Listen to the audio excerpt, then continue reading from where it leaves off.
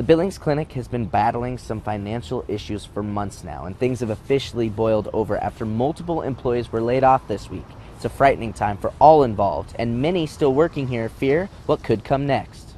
It's just we're struggling. That brutal honesty comes from the voice of one Billings Clinic employee. It's scary. We're worried.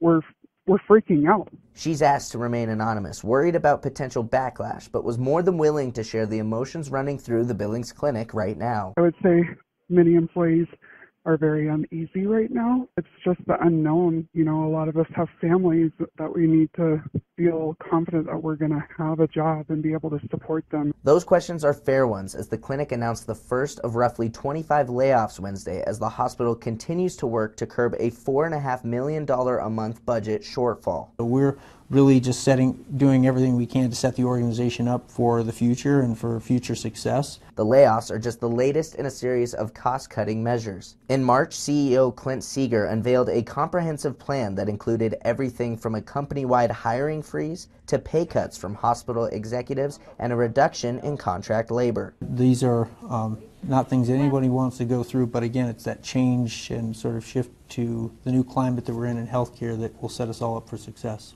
The first 5 of the 25 to 30 layoffs expected are in the information systems and compliance departments. Seeger says no other layoffs are planned right now, and he hopes many of those being laid off will be rehired. And we want to do the right things for all of our employees, and so we hope to have many of the employees that this would impact in other positions in the organization. But employees know the clinic's financial challenges are far from over and fear what could be next. We don't know what this is going to look like. We don't know what they mean by restructuring. I'm stuck thinking this could happen to me. I am speechless, honestly. In Billings, Charlie Kleps, MTN News.